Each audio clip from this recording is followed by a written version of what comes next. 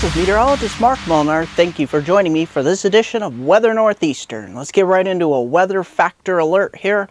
This has to do with New York, Pennsylvania, portions of western New England for your Friday morning commute. Late Thursday night into Friday, this is the system that will be ejecting out of the mid-Mississippi River Valley towards the northeast here along a stationary front here, right along the Ohio River Valley to the Mason-Dixon line. Ahead of it and above it, to the north of it here, overrunning precipitation with cold air supplied by a high pressure up here in northern New England, southeastern Quebec, will keep radiational cooling happening Thursday night. And some of those areas of the southern tier of New York, Finger Lakes, western Mohawk Valley, parts of the Adirondacks, the northern Susquehanna region of upstate New York into extreme northeast Pennsylvania, and parts of the Catskills and northern Poconos could be seeing what could be some slushy accumulation of snow, but the big story will be at least a few tenths of an inch of freezing rain. And some of this could be on the order of 5/10 or about 5/100ths of an inch up to a tenth of an inch of liquid freezing rain here. So this could cause some problems for your Friday morning commute. Yep, we're talking about freezing rain here into April, which is not unheard of, but usually freezing rain is pretty much over with by this time of year. Usually it's mainly wet snowflakes, but we will be looking at some freezing rain here across Binghamton, Wilkes-Barre, Scranton, Syracuse, portions of Penn Yan, Ithaca, Elmira, and all of these areas. So I'll zoom in on the map here momentarily.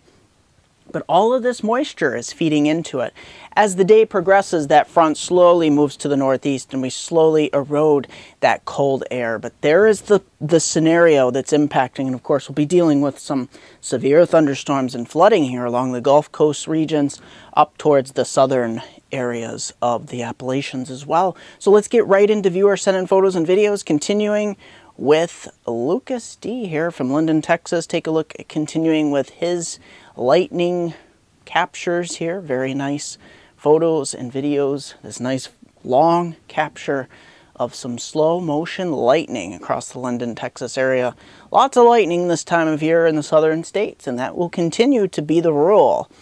And we take a look the rest of John from Islip, New York, Fire Island, New York to be exact.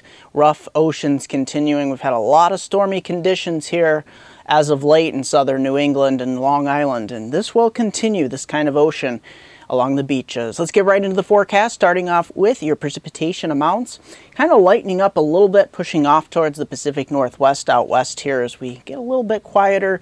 But back east here, you just notice this slug of moisture up the Appalachians into the mid-Atlantic and the Northeast. That's where we're dealing with not one, but two systems. We'll have the first system Friday that I was talking about, frozen precipitation to start out in New York and Pennsylvania, western New England, parts of Vermont, western Massachusetts. That will quickly move out for the weekend, leaving behind clouds and some sun and some nice conditions. But then more moisture will fall, pretty much all in the form of rain Monday. There will be a big system that will produce quite a bit in the way of rainfall. Let's get right into, well, before we do, there it is, 1 to 2 solid inches, liquid equivalent. Into the pattern here, like I said, it's getting a little bit quieter out west here, especially the southwestern portion, Southern California, getting still socked in here in the Pacific Northwest with storminess and some mountain snow as well. Back east here, pretty okay here, central states, and then we get a quick, fast-moving zonal flow with some bigger systems that managed to push here to the northeast across the Ohio River Valley up into the Allegheny River Valley here and push warm temperatures and plenty of liquid precipitation, especially later on in the weekend into early next week. So there's the pattern we're looking at. Warmer conditions reign supreme here. Let's get right into snowfall amounts. A little bit lesser of a story here. I've basically just highlighted portions of the western Catskills, Adirondacks, Berkshire's White Mountains, maybe up to an inch or two, maybe 3 inches, especially above that 1,800 feet mark. But the big story, as I said, here's the ice totals here across the Northeast.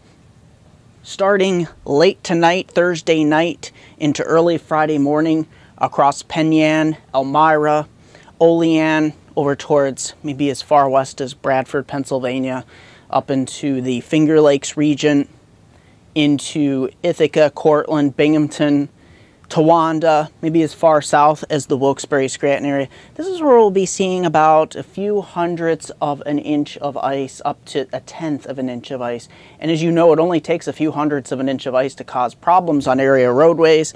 And that will probably pretty much, its eastern extent will be the western Catskills, western Mohawk Valley, and then northeast it will be mainly some wet snow. But that's mainly going through about 8 or 9 a.m. tomorrow morning. So if you have to commute tomorrow morning, you might want to allow yourself some extra driving time here. Let's get right into the forecast. Starting off with TGIF Friday, here it is. The day you've been waiting for all week. Look at that. Freezing rain, there it is. Into the pink and the fuchsia colors here.